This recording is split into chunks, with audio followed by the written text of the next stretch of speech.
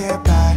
It resides between my eyes. Walked through the fire, came out better on the other side. See, life's like a beach if you find the sand. And right now, I'm feeling like 100 grand. You are listening to Inspired Insider with your host, Dr. Jeremy Weisz.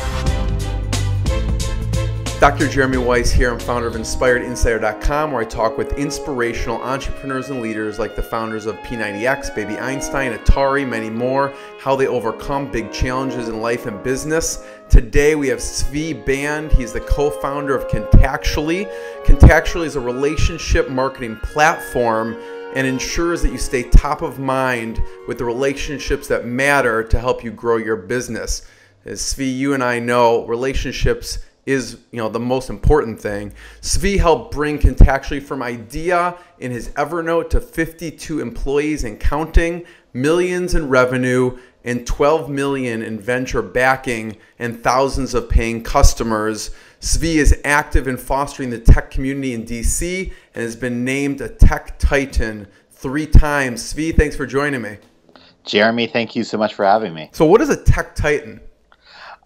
It is an award given out by one of the bigger publications here in DC for someone who is, I guess you could say, like a leader or kind of a big mainstay in the local startup community, or not local startup community, local technology community in general. So we have a lot to cover with Contactually and your journey. I always like to start off with a fun fact that is weird or interesting, and you never wear the color green. Yes. I probably should have given you a slightly less embarrassing fun fact. But yeah, do you want me to tell you the story? Yeah, go ahead. Yeah, so it started kind of, on, I think, my great-great-grandparents' side.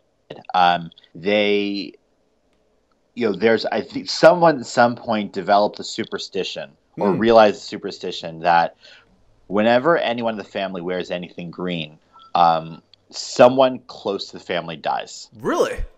And there was enough, I hate to say, even like in more recent years, there's been enough proof. Anecdotal evidence, we'll call it. Yeah, anecdotal evidence that makes it like enough of like a taboo in my family. So like I don't own anything green. My wife's an Eagles fan, so she can't wear any green jerseys. That's impossible. At least not around my family. I know there's like you can get like a couple like pink ones or black ones, things like that. But yeah, no, I will refuse to wear anything green. That is crazy. Not necessarily because I believe it, but it's like, all right, why test it, right? Right, exactly. Why test it? So we'll go into the journey of Contactually, but what's been the hardest part of the journey so far? You've had a lot of success, obviously. Yeah, I mean, we're very fortunate that I think when you take a big step back, you kind of look at the graphs and charts and reports and say like, all right, wow, Contactually really has turned into something. Yeah. And I am thankful for that.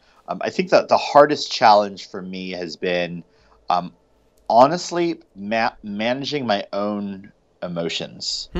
Right? I mean, I think probably many other entrepreneurs that you've had on your podcast have talked about the incredible highs and incredible lows, and that is something that I still actively fight on a day-to-day basis. Yeah. What's an example of one of those to give people an idea? Oh yeah, absolutely. I mean, so it started like I can go even today. Everything's looking great. November was a good solid month for growth. Came in really happy and excited, and everything's great. And then one of our customer success reps came and said, "Hey, one of our larger customers is having an issue." And I'm like, "Oh my God!" All of a sudden, I'm like fearing failure. Right. Like, oh my God! Like they're going to leave. All of our other customers are going to leave. That's over. You go to the extreme.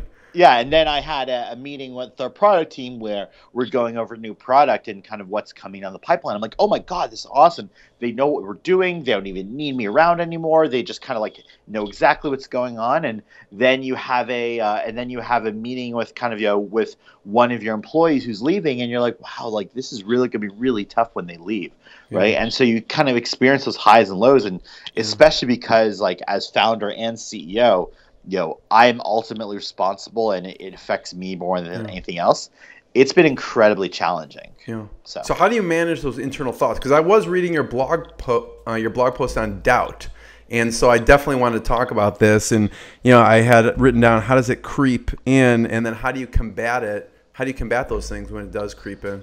Yeah, I mean, I think the most important thing, and so there are a number of different tactics. I think the most important thing when you're dealing with anything psychological is at least to gain awareness. Yeah. Right. Yeah. So I make sure that I'm at least aware of like, this is just simply how I'm feeling. It's not how the world actually is. Yeah. This is how I am perceiving the world right now. Yeah. And I have to be very mindful of that. Right. Even at the extreme highs, I still have to be mindful. Like, listen, it's not like, we're going to be billionaires tomorrow. Right. This is just simply the state that I'm in. Right, and I think that allows me to decouple, and that allows you to then attack it, right? So I know, all right, well, to change my mood, I exercise every day. Yeah. If I'm feeling really, really low, I will take a step back and kind of, just go do something else for a few minutes, right? Yeah, But I think for me, at least gaining the awareness that it's not reality, it's simply my perception of reality. Yeah. That was an incredibly important trick, and that's the one kind of takeaway I recommend everyone walked away. Because then after that, then you can kind of implement things like displaying gratitude, working out more, eating right, etc. But I think you just have to treat your own emotions as something that you can control. Yeah. Svi, thanks for sharing that. That's really good, and it makes me think about, I need to study people with panic disorders more, because that's exactly, I think, what they teach. They feel like they're dying, and the fact that they just know, oh, this is just my perception of reality. So I'm gonna have to look into studying that. So I want to go back to growing up. Where'd you grow up? What was a big influence for you? Oh man, I have a long story. I was born in my mother's an artist and my father was an academic. So I was born in Boston, grew up in San Diego, Berkeley, Santa Fe, New Mexico, and then kind of for the past 15 years or so, the DC area. Was he a professor or? Yeah, so my father was an astrophysicist. Wow. And then my mother was an artist. And so I do actually contribute both of them to, one, I think having a good combination of left brain, right brain. That is like the extreme, right? I know. The creative thinking of an artist, and at the same time the technical and analytical focus and logic of a scientist. Wow. And at the same time, both of them, both through their actions and then through them guiding me, taught me that pursue your dreams no matter what, right? Yeah. And that sounds very cliche, but they really lived that, right? They could have chosen much more lucrative careers, much more stable careers, but instead they followed like what they truly felt was their calling. So what were dinner conversations like with astrophysicists and an artist? I have to really credit my parents. They were incredibly good at cross-pollination.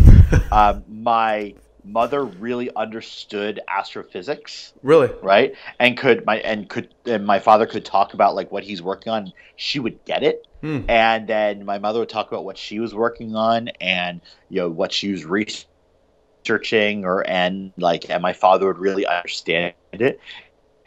It was actually surprising that dinner table conversations would be about like the weather because both of them did something different. But both of them were so engaged with their work that it actually kind of like shone through, and they really kind of brought that passion home. Yeah. So how did growing up as a son of an astrophysicist help or maybe hinder you, you think? I have absolutely no interest in physics.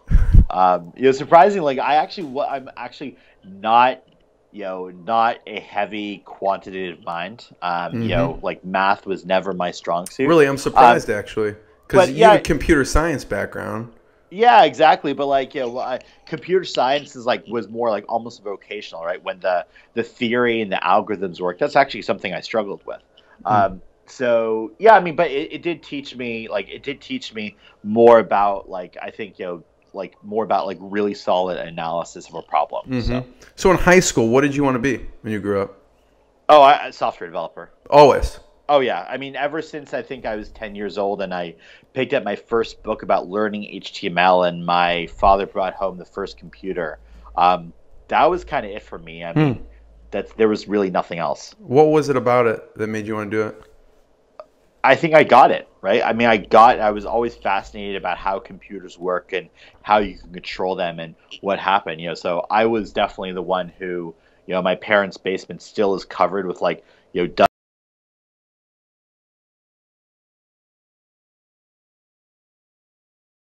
I think like just the like, and it honestly, it really piqued my, intuitive interest in really understanding how these things work. And once you understood how it worked, then you could control it too. So why CEO and not CTO?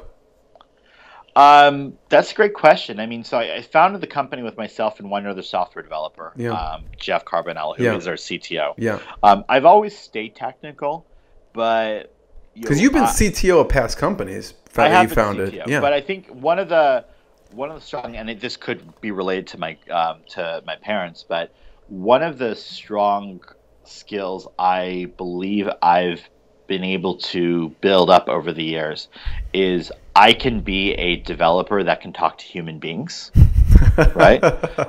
Right. And not to say, that my fellow software developers are terrible at communication, but oftentimes, there is this like natural introversion. Whereas I have no problem. I can speak to a customer who's totally non-tech savvy and understand their pains, understand what they need. And translate that to technology. So I do think that like I've had a fair amount of business acumen built up over the years. And given that Contactually was my idea at inception, it was naturally obvious that I'd be the one to be CEO. Got it. So leading up to Contactually, Svi, what was another influential company or job experience that was big for you in shaping you? Oh, absolutely. So it's so before Contactually, I spent about 3 or 4 years as a freelance software developer, and I think that honed my skills at a number of things. Obviously, one is building really strong software for amazing clients and brands. I think but honestly, the catalyzing thing for it, and this is honestly why Contactually exists today, is my need to really force myself out of my shell and become solid at business development and and really gain that business mind. Because as a freelance software developer, right, you keep what you kill, and that was really important for me, right? And I ended up becoming a great business development person, and now like almost naturally, and I think that experience is actually what guided us to start Contactually. So because I saw you're founder of Struck.to and then Skivus Arts, where your firm, the design firm and development firm. So when was the moment you decided, okay, I need to do this Contactually thing? There was no one moment. No. That's the thing. And I think that the reality is like some people like to think that, like a bolt of lightning strikes them and they completely change their life forever. For us, I think it matches more reality, which is a progression. I just mean the moment you jotted it in Evernote, or just the seedling. Yeah, so that was May 15th, 2011. So I was doing, as a freelance developer, I had to do a lot of business development, and I saw that I was actually really good at it. But never real hitting or sales work, just my relationships and my reputation is what powered an amazing business and allowed me to build a really great team, work with amazing clients. But I saw that I was actually terrible at it, right? Meaning technically, I would meet someone for coffee and then 2 weeks later, forget who they were. Right. It's pretty common, yeah. And or a client project would finish up and I would never engage with them again because I was so focused on whatever's next. Yeah. Right? Yeah. So I think that ended up being a big guiding factor for me, because I said like, well, this is something that could be solved with software. And so I wrote down the idea for what I called a proactive CRM on May 15th, 2011. Yeah. And I want to follow some of these things. When I was reading the intro, and there's so much in that intro, there's, the idea phase, when you wrote it down, there's a hiring phase with the 52 employees. There's a revenue phase with the millions in revenue. There's the raising money phase, which is the 12 million in venture backing, and then the customers phase. So I want to kind of follow each of those in like a timeline or evolution, so I don't get confused. So the idea portion, take me through the evolution. What did you envision when you first started, and compared to, obviously it's probably a lot different than it is now? Oh yeah, absolutely. So I think there's still elements, the core, I'd say the soul of the idea is still there, right? Like what did you want to do when you first started building it? Yeah, I mean, so it is a proactive CRM, and the actual product was completely different than what is today. Right. It was something that would monitor your inbox, and whenever it would detect a new relationship, it would email you and say, hey, who is this person? It would ask you 3 questions. You would just simply reply to that email with answers to those 3 questions. And then we would do some magic on the back end and then upload that into our database, which was cool an idea. It's like, it was cool the first few times. And then all of a sudden you realize, like, oh my God, Contactually sending me like dozens of emails a day. And do I have to respond to every single one? Oh, this is terrible. And so that failed. But we kind of go through that. We started at least kicking off conversations and starting off a lot of really great. We started having really great conversations and really started engaging with the right people, and that ended up kind of guiding and forming the product to what it is today. Yeah, and I could see that, because what was the pain points you were having with other CRMs where I could see, okay, you just reply and it's entered in, as opposed to going in and trying to enter in a bunch of stuff, right? So what was the pain points you were experiencing with other things that made you obviously create this? Yeah, absolutely. I mean, I think that the core problem that we saw was that CRMs nowadays, even I hate to say most other ones besides Contactually, make you do work. Right. A Salesforce is there as a database to show you what happened in the past. Yeah. And in order to fill that out, you have to keep putting information in. Right. It doesn't tell you what you should be doing in order to really move the ball forward. Right. And so that was our idea, is how can we build something that really pushes the ball forward for people? Yeah. And so we said, well, instead of making you spend all day entering in data, well, all the information is in there. It's in our email, it's in your calendar, it's in your social media accounts, it's in your Excel spreadsheet. Right. Let's go out and get that, right? And then we said, well, instead of making you go and enter, figure out who you need to talk to and pull reports and set reminders, well, you probably know how often you want to stay in touch with people.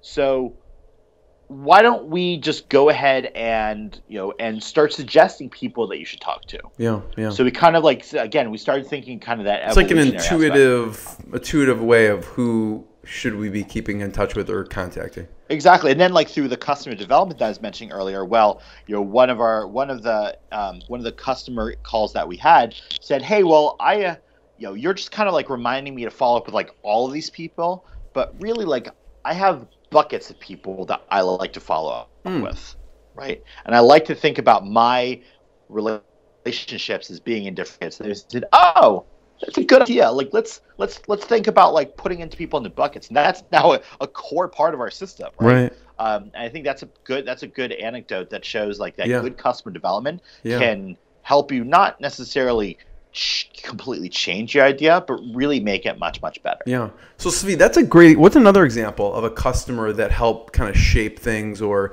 gave you an idea or even made you kill a feature or something that you've been working on? Yeah, absolutely. I would say that probably another really, really good one is honestly relate to buckets. Someone suggested hey, you're making me put all these contacts into buckets. It's actually really boring. Wouldn't it be funny if you made a game out of this? Ha ha ha ha ha, right? And Thanksgiving weekend 2011, I hacked together this little arcade game. We call the bucket game, and that's now it's big central part of our product because we allow you now to bucket thousands of your contacts by playing this little stupid arcade game. And again, completely change how people thought about our product too. Again, all from just like a little note that like we just happen to be alert enough to pick up on. Yeah, I love that. So after the first version, it emails you 3 questions, you email it back. What was the next major version that you came out with? Oh yeah, absolutely. Well, obviously that you can imagine both through data analysis and then through customer feedback that feature was very quickly soon shopped. Right. We came up with the idea for buckets. That was really important. We initially kind of thought that, all right, well, Contactually should look just at your email. We called ourselves an email CRM. And people said, hey, well, my contacts aren't just in my email. They're also in this Excel spreadsheet over here. They're also in my social media accounts. And so we had to think very clearly about, well, now we need to connect to all these other sources. And once you connect all these other sources, you need to be able to handle like dirty data, deduping, merging, etc. Yeah. So do you have to create API? What do you do? It was a lot of really hard work. We had to create integrations with all these different partners, help users pull the data in, and then once we had the data, well, we had to build some really hardcore algorithms on the back end that could identify, all right, well, Jeremy Weisz over here is probably the same as Jeremy Weisz over there. So let's give you the user the option of merging these two, and once you merge them, well, how do we combine them? So. How do you decide which integrate? Because it's obviously a lot of very time intensive, energy intensive. How do you decide which integrations to actually do and not do? Customer development. Yeah. Like customer development is really what still what guides us today. So we really understand like what our customers need, what our customers are looking for, and that ends up kind of being a big kind of like the wind behind our sales. So Svi, what excites you about the product right now? The results it's driving for people. Give a few examples, or give one example. Oh yeah, I mean, we know that it's a very common thing, for example, for a real estate agent, right, to come on board our system, and within the first week, we've gotten them a new contract, right, which is another $5,000 in their pocket. Right. That's huge. That happens all the time. Or we say or we hear people saying, yeah, honestly, like this has changed my business. I made an extra $1 million this year by using Contactually, right? And that really helps. And so there's the wealth side of it, but then there's also, I think, the health side of it. People say like, I feel good using Contactually. I feel my database is clean. I understand who my relationships are. So I think there's that kind of like integral act of bringing order to chaos that really helps people. And so for me, like, listen, I'm a developer, I'm a geek, I love cool product, I love seeing what's coming down the pike. But surprisingly to myself, I'm now much more motivated by the impact it's making on our customers.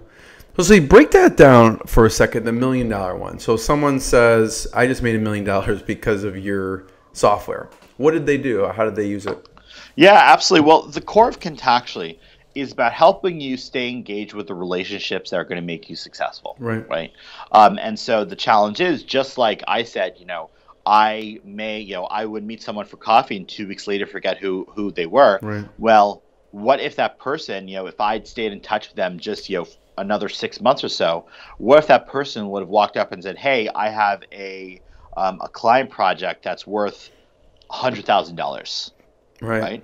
Oh, well, that's another $100,000 that Contactually has actually made me because I followed those suggestions. Right. And so there is this whole, there is this almost this serendipitous feature where Contactually is surfacing these relationships that, again, we're not plucking things out of thin air. Right. We're showing you your own information. Right. But by pulling that up, we can simply say, hey, here's someone that you should talk to. And they're like, oh, wow, I totally forgot about that person. Right.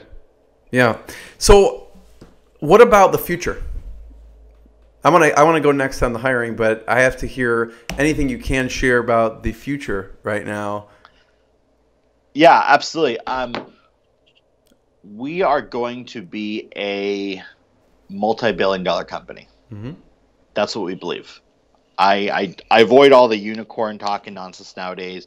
We're not raising capital like that right now.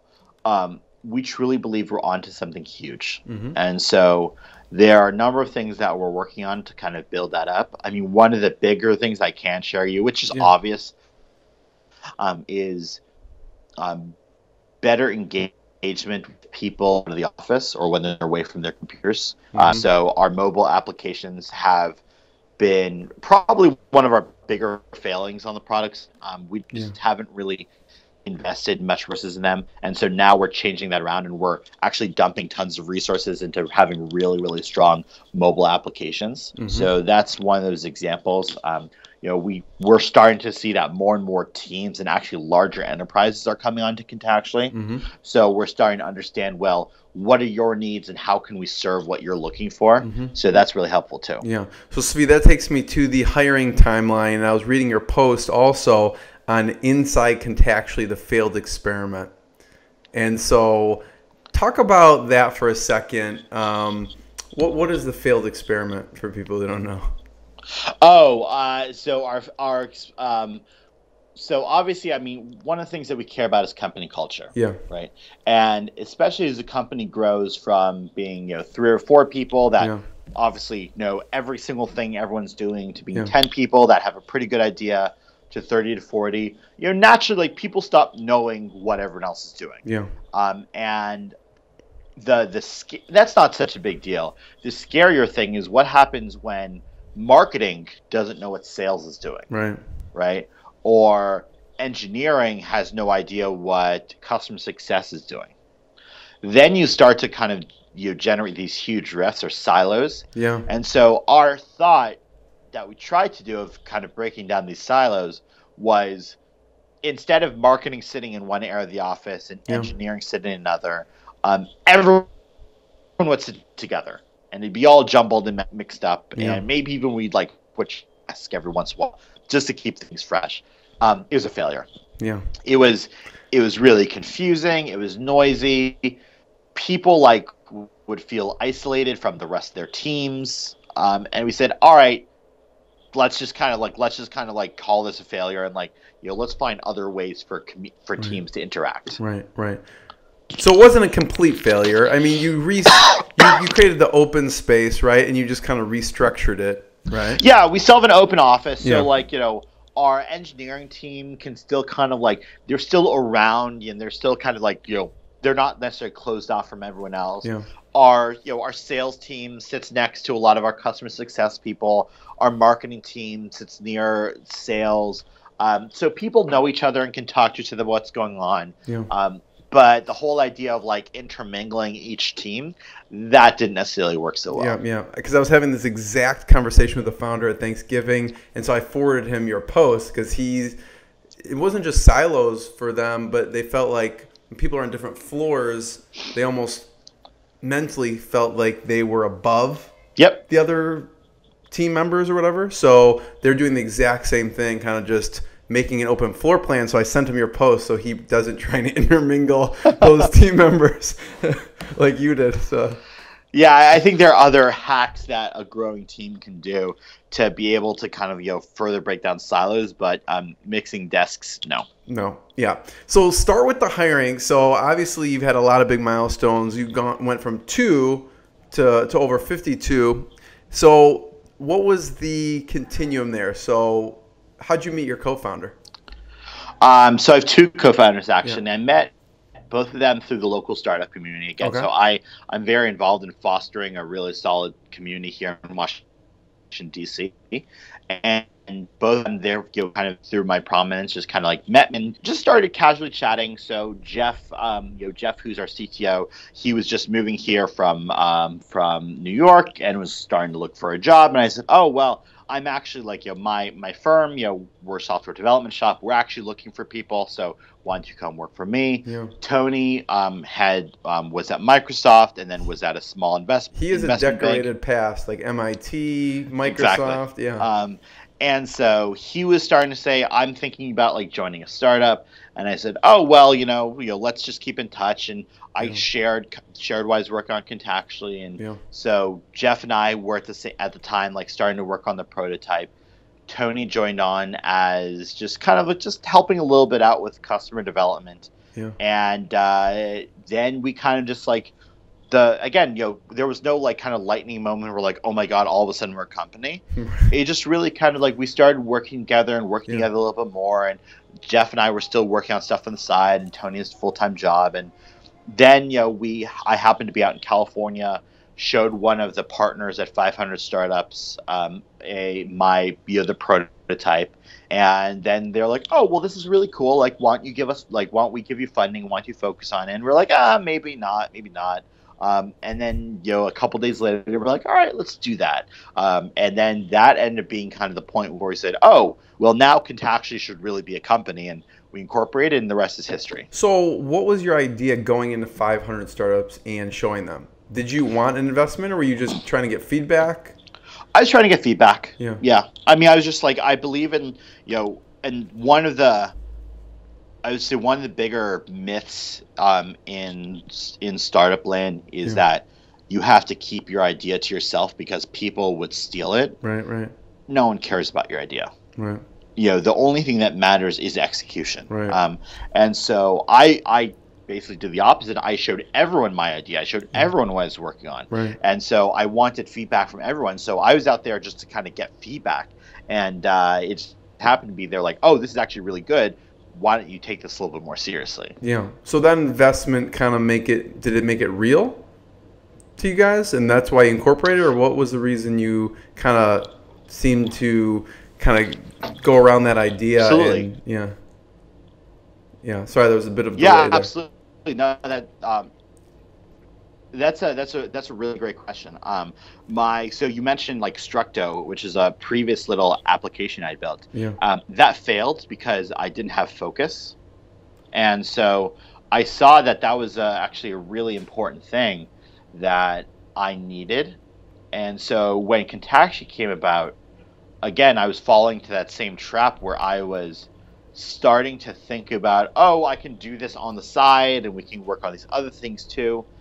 And I realized that that wasn't going to work. And so then around the same time, the offer of funding, which would be a forcing function to really say, well, Zvi, you have to get rid of all of their clients. You have to focus on this full time. Yeah. Your other co-founders have to focus on this full time. That was really important for me. So to me, the investment was more of a vehicle that would force me to really say, okay, this is it. I'm all in on Contactually. Yeah, it's a big decision because you had a lot of other stuff probably going on at the time. Oh, terrifying, right? Yeah. So what was the next major milestone, Zvi, with hiring? So it's 3 of you now. Yeah, the next major milestone was, I think, just in terms of, so we raised our first round of funding, which is around $500,000. Yeah. So that was a big milestone for us. And I think then after that, one of the more interesting changes was our first employee. Yeah. All of a sudden, oh, well, it's not the 3 of us and, maybe a bunch of interns here and there. It's like, oh, well, now there's actually someone whose livelihood is dependent on us. Right. And that was very weird, right? Because, we could have stayed as the 3 co-founders forever and still taking this seriously. And all of a sudden I said oh, well, now my job isn't just doing work. My job is now making sure other people can do work. And so that's honestly now, nearly 100% of my job is, helping other people do the work here. Right. So what did you hire for with that first employee? Software developer. Software developer. You're like, we need more software developers. So when was your next hire that wasn't a software developer? We hired our first marketing person about 4 months later. Yeah. And how do you know that was the time to hire the marketing person?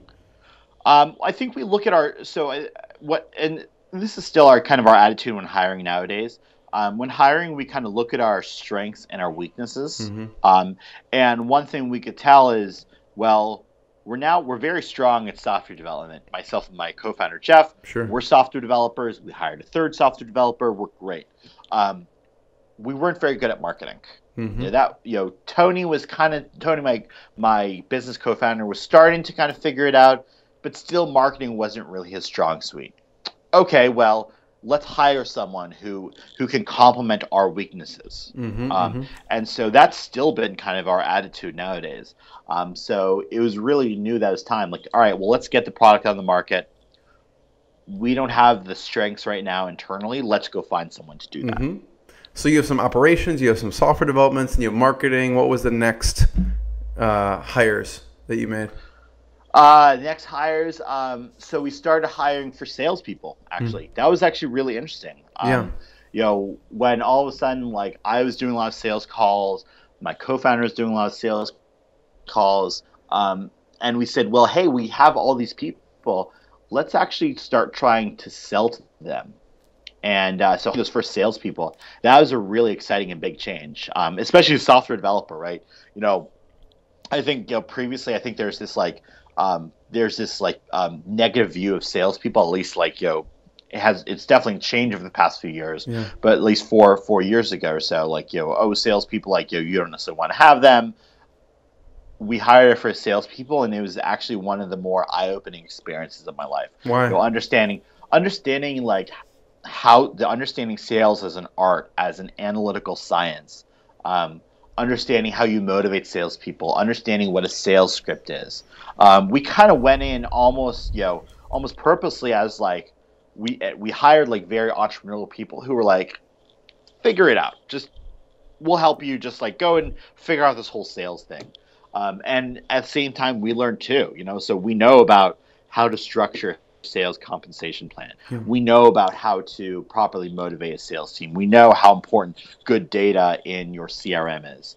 So that's been really helpful. Did that approach work hiring really entrepreneurial salespeople? Absolutely. I think even nowadays we still make sure that we hire people with that startup fire and startup passion. So how do you I was gonna say, how do you train them? Obviously if you have this head salesperson that's training wise, or did you just hire the most talented people possible and you're like, they'll train us? No, we definitely believed in hiring very junior people who had at least shown that entrepreneurial knack. So for example, our first sales rep, he had sold classified ads at his college newspaper, right? And we're like, well, that's a lot more sales experience than we have, right? And he didn't come in with any preconceived notions saying, oh, I know how to sell. But he at least had some idea of how to at least get started. And then we just kind of as we kept hiring more salespeople behind him, just kind of more relied on the group to train each other. Now, of course, we have a dedicated inside sales manager who has a formalized training program. We know their ramp period, etc. But I think especially initially, I do believe it's very important to hire people who can just figure it out. Yeah. So Svi, obviously right now you have 52 employees and counting. When was the most influx of employees at one time for you? Probably 2014. 2014, we went in with 12 or so and left with 30-ish or so. That was definitely a very, very big change. It's huge, and I saw that I think one of the bigger learnings I've had to come up with is the skills that I needed to start the company are very different than the skills we needed to scale the company. And even at different stages, I can almost look at 6-month increments and see that I have a very different job than I did before. So now, it used to be I was doing my own work, right? Heads down, cranking on it. Then I was doing my own work and maybe managing 1 or 2 more people who were kind of doing the same thing as me. And then I was like, oh, well, now I'm managing direct reports. Now I'm managing teams. And now I don't even manage teams anymore. I manage just senior executives who then are managing teams who are who are then managing kind of individual work. Right. And so that's been a very big change. And so, and coming up with systems and processes and learning what breaks as you go along. That's been a really eye-opening experience. Yeah. That's really important. I'm glad you mentioned that. It's really important to talk about. What are some of those skills that you needed to scale? You have to be amazing at hiring. Mm-hmm. Right. Once I kind of like switched off, I had to make this conscious effort of switching off the part of me that does work myself. You know, I can still hack around a little bit at night, but really I almost have to like I have to delegate 100% of things out to other people. And so I realized, like, okay, the number one thing I can do to make this company different is to hire the right people. Yeah. And so in order to hire the right people, I have to work my ass off, right? You know, I have to work incredibly hard and pound the pavement and really make sure that we're hiring the absolute best people. Because when you don't hire the right people, you pay for it dearly. Yeah. So you've learned this, and so that is very important for us. So what has worked really well with hiring and what has not worked for people who are trying to master the skill of hiring? What has worked is having a very clear process and very clear hiring process. Mm-hmm. That's been very important, especially nowadays. Having like really good criteria where at the end of the day you can basically like come up, like tell people, all right, on a scale of 1 to 5, how do you rank this person? Yeah. Right. Period. And no one can give like a middle of the road answer, right? You can't say, oh, I'll give them a 3 or something like that. Like, no, like you have to either like them or hate them, right? Mm-hmm. So, you know, pushing people to do that and having consistent questions that you ask over and over and over again. Mm-hmm. So having good framework and structure has been important. What's been challenging, I think, is always when you can either be like, it's very easy to weed someone out.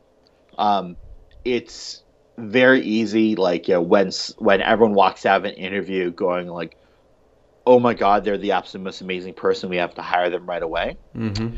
The real challenge lies in the middle. Like when you see like there's like a diamond in the rough type of person.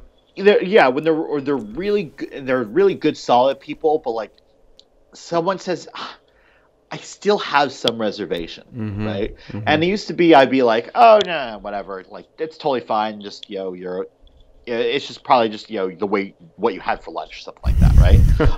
Right. But instead, it's you actually have to. What I've learned is you have to be very, very in tune with that. You have to go, oh, this person had this one little reservation. Let's pluck on that. Yeah. And turns out that reservation actually becomes turns out to be the big deal breaker for them, right? Mm. Or someone said like, hey, listen, all of you are middle of the road, but he told me this one thing that really set it, like in my mind, set him apart, and I'm very close to pick up on that. So that's been important for us. Mm-hmm. You know what's interesting? One of your blog posts, which is part of the solution, and your views changed a little bit. Seemed when you watched the Facebook. Yep. Yeah. So what changed for you when you saw that?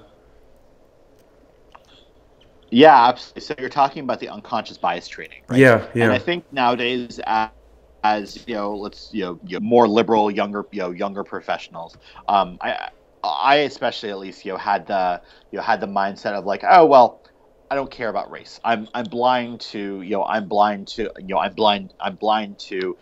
people's skin color, sexual orientation, things like that. So right. I'm not going to even think about it. It's not a big deal for me. And what looking into kind of unconscious bias is actually like the understanding that, like it or not, right, we unconsciously have biases that we're not aware of. Right. And so it's very important to almost keep yourself in tune with and almost understand and accept that you're going to have biases. Right. And by understanding that, just like I was talking about managing your own emotions, right. Understanding that you are an imperfect human being, that allows you to then think much more critically about people. Yeah. I suggest people check out not just Contactually, but your website, Svi Band, because you have some really good blog posts that details out some of these thoughts. So I really encourage people to check that out also. And Svi, so on the revenue side of things, so the idea, evolution timeline, the hiring, I love the skills that scale. I think that should be your next book, Skills that Scale, and the revenue side of things. So when did you start charging? Well, again, there was not one point where we start charging, right? Through customer development, even back in 2012, we still had a pricing page up. Okay. Right. Where we didn't even know how to process a credit card, but we put that in there so they could. We could at least learn what people would be willing to pay. Then we kind of started putting in a credit card for them, and didn't really expect people to do that. So yeah, of course, like I was the first customer. My mom's credit card was the second customer, right? Right. And then again, we slowly started like converting some of our free customers, the previous beta trials, over to being paid customers. But we still never really required it. You could still basically kind of like not pay for Contactually and be fine. And then we kind of started like making it a little more formal. We added salespeople to start doing it. So we really kind of started 2014 with like just under $1 million in revenue. We tripled revenue over the course of 2014. 2015 has been a great year so far as well. So that's kind of been really important for us. So what did you learn about the pricing from the beginning till now? Pricing is an art. Yeah. People will pay, and I think this has been like one of the more. Honestly, I actually learned this more when I was freelancing. Like one of the actually key takeaways when I'm freelancing is you don't charge how much it costs you to do the work. You charge how valuable it is for them. Yeah. Right. And so that's actually something that we took into Contactually, where and kind of a related corollary is pricing also affects people's perception. And so we saw that as we increased our prices first at $10 a month, then 15, then 20, then 30, then 40, and now we're $60 per seat per month. Yeah. People perceive the product very differently and hold us to much higher regard. Yeah. Which is actually really important and powerful for us, right? I mean, I think we have this attitude of like, oh, I pay $7 for Netflix, or I paid $2 for this iPhone app the other day. Yeah. No, if you really want a business tool that will generate you thousands and thousands of dollars in revenue, it's going to cost you $60 a month. Right. Period. Yeah. And that's been really helpful. And so we've constantly kind of increased our prices in order to provide better value to our users. Yeah. And that's been important for us. Yeah. You could pour that money back into development, features, whatever else. Absolutely. I mean, when you create value of $1 million or $5,000, what stops you at charging more than $60 some dollars? I think it was $67 or something a month. I mean, there's a fair amount of price. I mean, I'm sure I'm going to be a customer, so like, I'm not like encouraging you to raise the price, but I'm just curious, why not $99? Or I mean, I wouldn't rule that out. There's a fair amount of price elasticity, right? I mean, I think you have to balance out with how many people you want to serve, with how big the market is, what the appetite is at various different price points. And unfortunately, there's so many variables, and then there's also the emotional side of it that you won't know until you try changing your prices to say, oh, well, $300 a month. Right. Will you know whether or not that works? Yeah, yeah. And so also, can you talk a little bit about, I know that you have on the homepage, people can try it for free, no credit card required. What's the thought process behind that?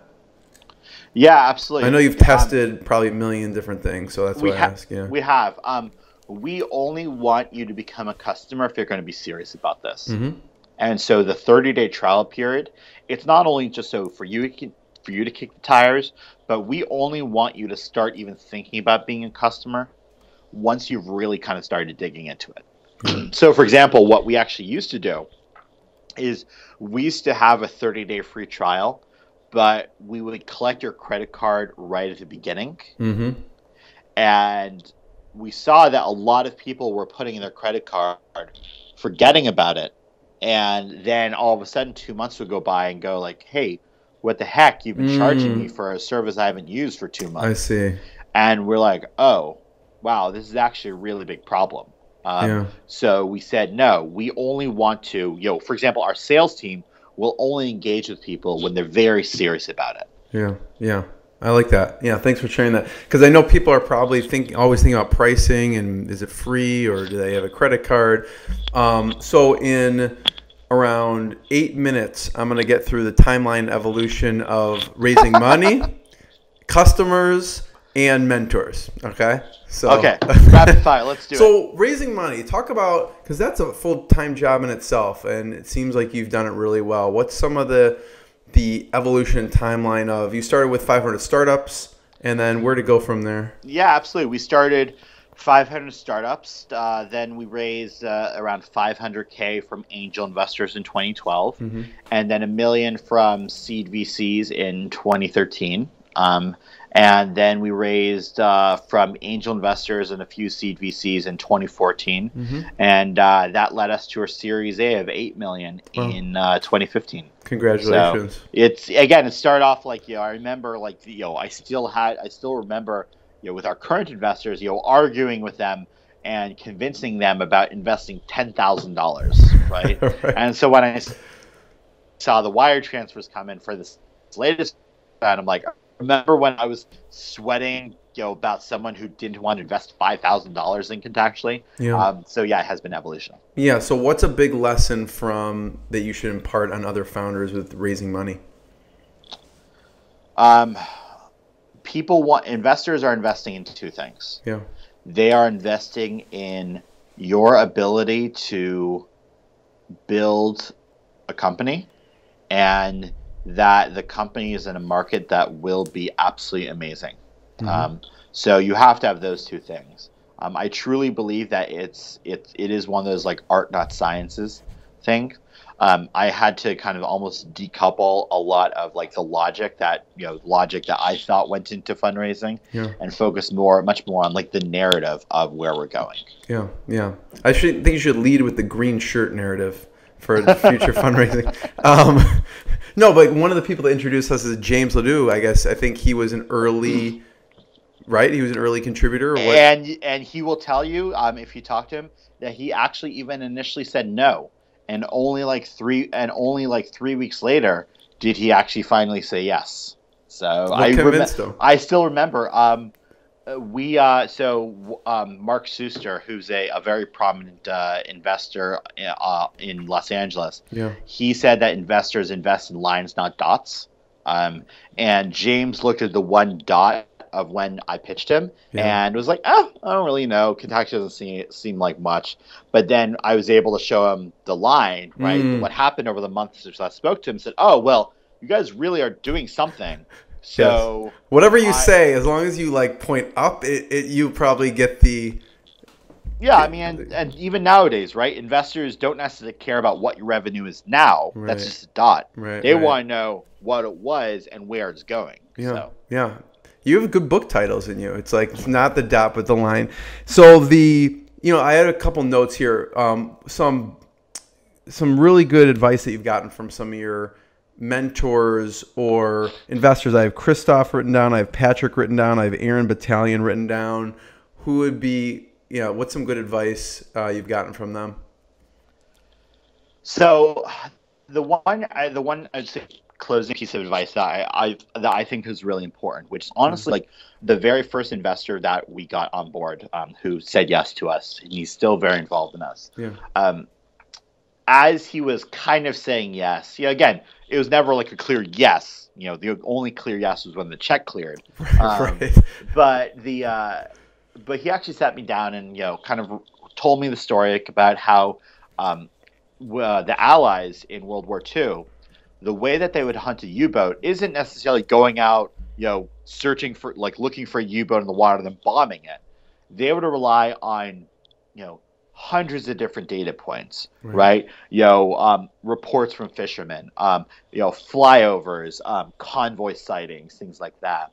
And it'd be, so the U-boat hunters, right, would have to, put together all these different pieces of data and, validate some, invalidate others, and then figure out, okay, this is where we're going to go bomb. Yeah. Right. And he kind of told me that story and said, honestly, startups are the exact same way. You as a CEO, you will get an influx of so much information, right? Blog posts, data, investor pitches, emails, customer calls, your own head giving you different ideas.